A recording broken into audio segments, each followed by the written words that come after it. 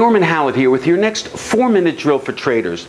In our last drill, we talked about a topic that's becoming near and dear to my heart: the power of focus. We all know the benefits of staying focused on a task.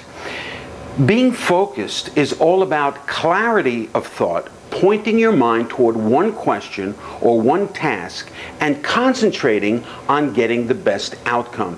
For a basketball player, it's about scoring more points, helping your teammates, and then staying back on defense. As the basketball player gets possession of the ball, his or her focus is on scoring.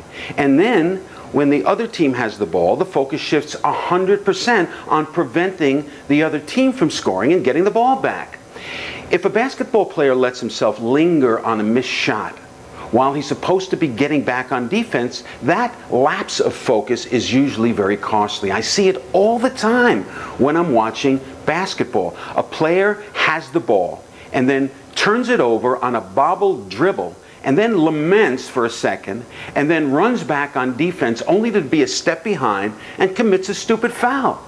I see that happening all the time after time in all sports that I watch. On the flip side, how many times have you seen a basketball player make a terrific defensive play and then somehow he's dunking the ball for a score 10 seconds later? I love to see players on a roll with their focus, and that's what's happening in that example. And it's exactly the same with traders. Traders need to focus on solidifying their trading plan, assessing risk tolerance, market conditions, etc. That would be equivalent to a basketball player knowing the game plan based on his team's strengths and weaknesses and the strengths and weaknesses of the opposing team. A trader needs to focus on entering a trade, that's equivalent to our athlete on offense, and then exiting a trade, that would be our basketball player dropping back on defense. A trader who exits a losing trade and spends time feeling bad about it winds up out of focus and missing the next opportunity, which is like the basketball player's needless foul. The athlete's game plan needs to be followed, and total focus must shift to offense and defense and then back again to offense, back and forth. A trader needs to follow his or her trading plan, focus on getting into a trade as planned, and then shifting the focus to the exit strategy. It all sounds so simple, but for many traders, it's not. Why? Because you are a human being and you are a complicated person. You worry about what can happen to your trade once it's on. You worry about a loss leading to another loss and maybe another loss, on and on. Your mind goes on.